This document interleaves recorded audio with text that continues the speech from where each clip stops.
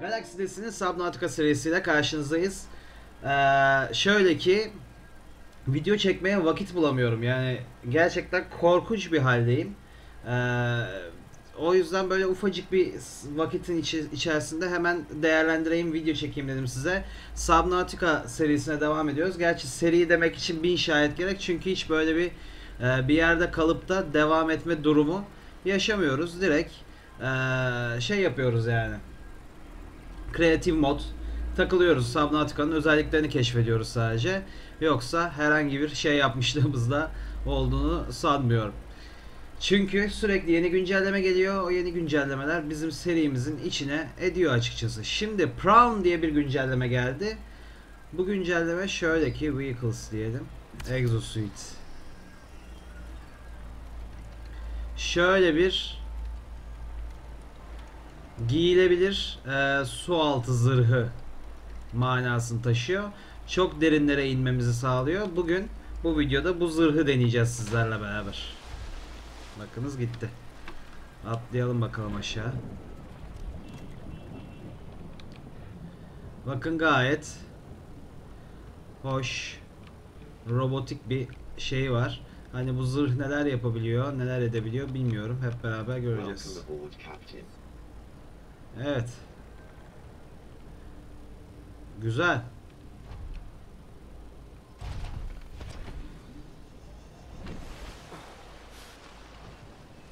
Oo, şeyi de var bu arada.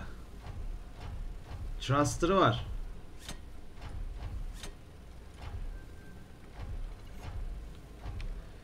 Mesela şey toplayabiliyoruz. Güzel. Derinlere gitmek lazım.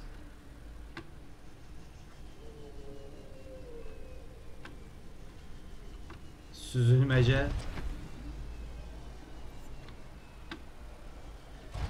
Space tuşuyla motorlar çalışıyor.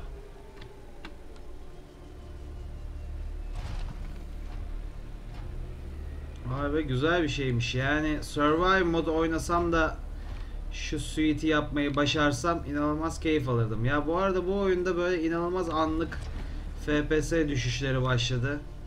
Bu beni deli ediyor yani.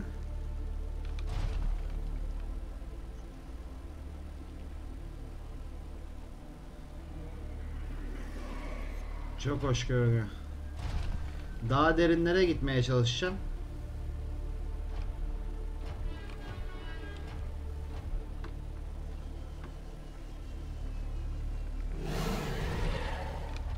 Öst.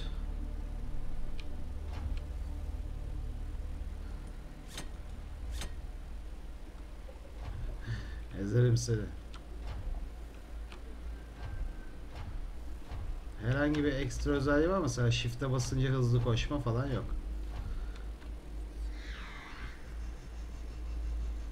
Şöyle şuraya doğru gidelim bakalım.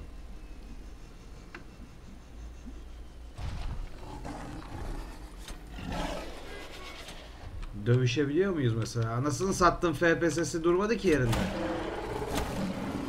Ha, dövüşebiliyoruz bakın. Kaçtı.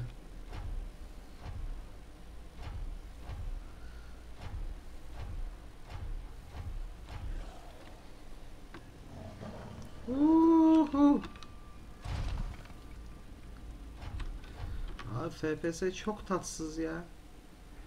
768p oynuyorum bir de yani. Recommended. Daha ne abi? Çok başarısız. Yani optimizasyon yerde. Bir de yanlışlıkla şimdi buna tıkladık, bakalım kaç gün bekleyeceğiz.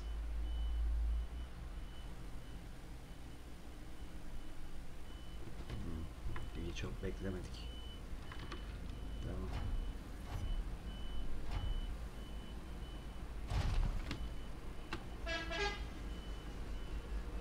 Kaç? 95 metrelere kadar indik. 900 metreye inebiliyor. 900.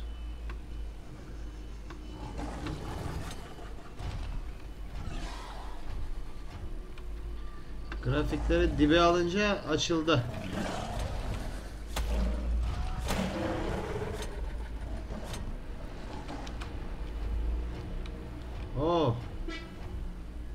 İlk defa gördüm bak şunu.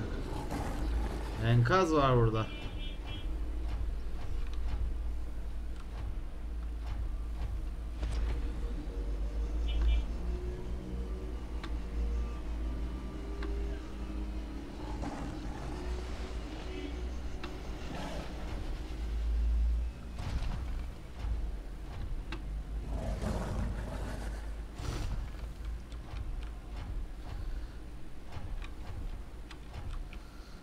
Evet, 105 metrelere kadar indik. Devam ediyoruz. Şu deliğin sonu varsa gidelim. Sonu varsa değil, aslında sonu yoksa. Höst. Ah.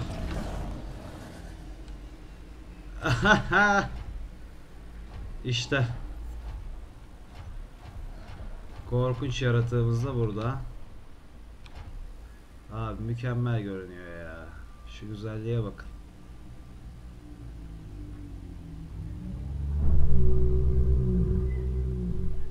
Sesini duyuyorsunuz değil mi? Devam edelim. Devam edelim abi. Bu arada gördüğünüz gibi FPS kayıplarının hani settings ile hiçbir alakası yok. Oyunun optimizasyonunda ciddi bir problem var. Özellikle son 2 patch'ten beri çok ciddi optimizasyon sorunları görüyorum oyunda.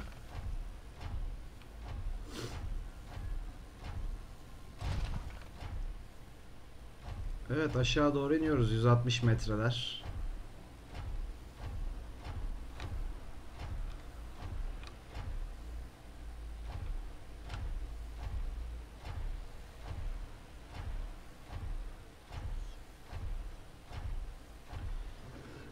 ...229 metreler.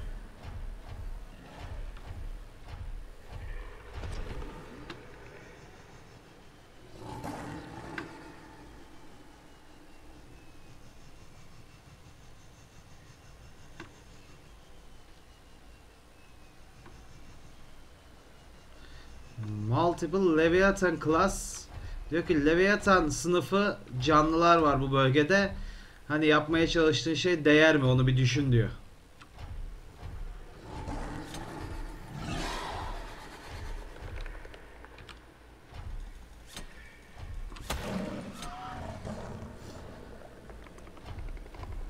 Devam.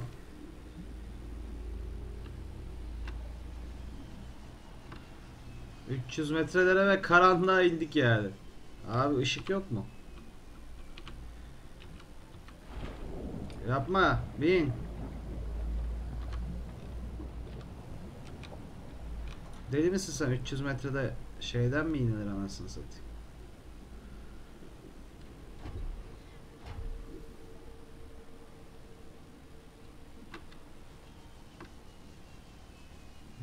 Baya derinlere geldik. 430 metreler. Buradan da salıyorum kendime.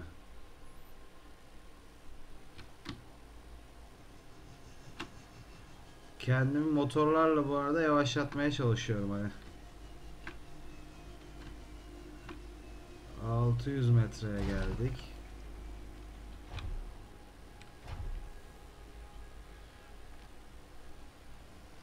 Oh. Elektrikli bir canlı.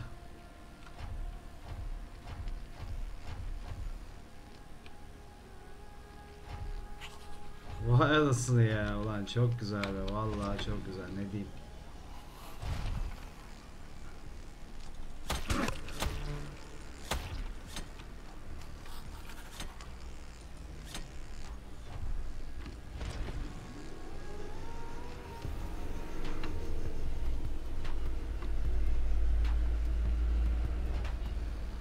Bu arada basınç arttıkça derinlerde şey de arttı.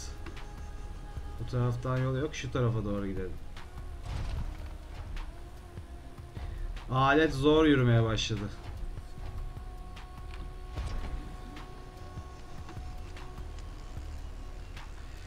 Yani Subnautica'da yine ilginç bir şey görmedik demeyiz yani.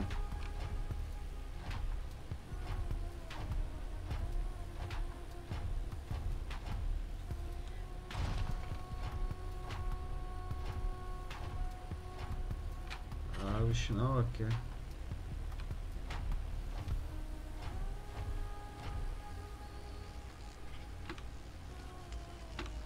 Daha da iniyoruz lan. Öst.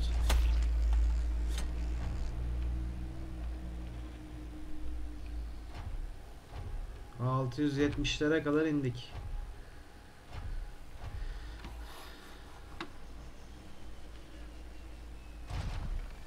Bayağı karanlık ve enteresan bir dünya. Burası bir çukur sanırım.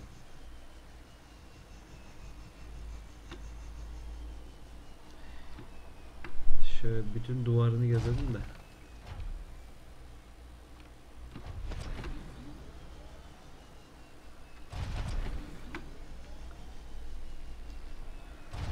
Gördüğünüz gibi PRAWN gayet eğlenceli bir araç olmuş. Oyuna renk katmış.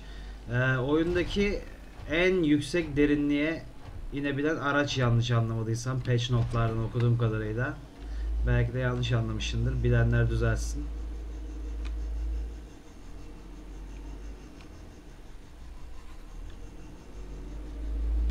...900 metre derinlik.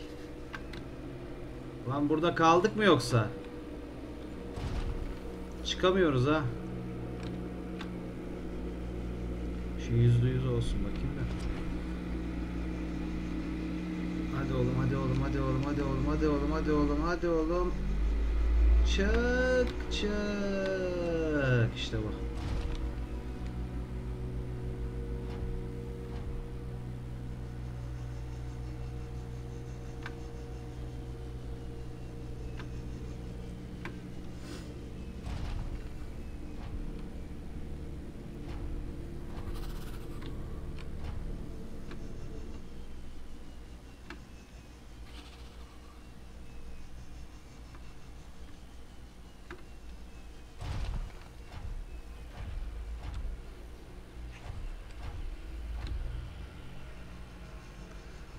Buradan çıkamıyoruz.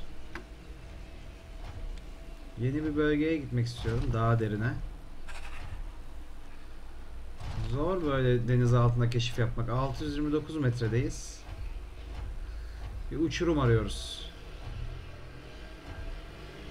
Sanki burası biraz daha derine gidiyor gibi. 639 metrelere ulaştık. Mağara gibi bir form. Fel büyüsü var. WoW oynayanlarınız anlamıştır beni.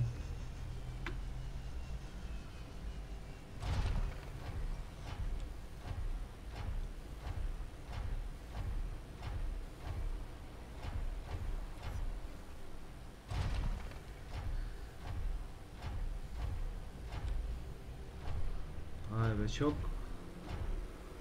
ilginç bir mekan yalnız.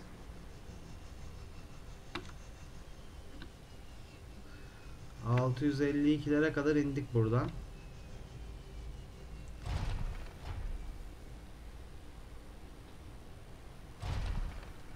Sanki suyun altında bir şey gibi.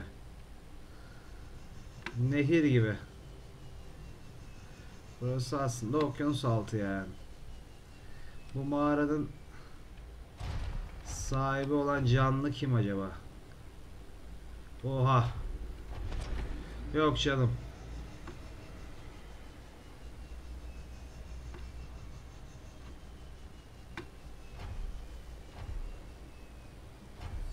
Yani bu kemikler kime ait gençler?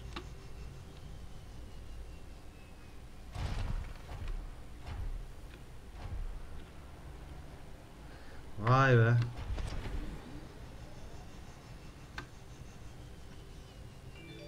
Resmen sağlam bir kaburga kemiği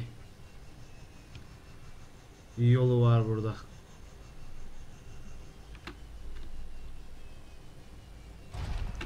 757. Bakalım, bundan daha derine inmeye çalışacağım. Bu kaburga kemikleri beni korkuttu yani bu yolculuğa devam etmek için. Bundan ama daha derine ineceğiz. Bakalım daha derinde bizleri ne bekliyor. Zaten 750 metredeyiz şu anda. Hani 900 metreye çok fazla kalmadı. Kendinize çok iyi bakın. Sonraki seyahat görüşürüz. Umarım video gelme oranı birazcık daha eski haline dönecek. Biraz zaman buldukça lütfen yorumlarınızdan ve iyi niyetlerinizden beni mahrum bırakmayın. Kendinize çok iyi bakın.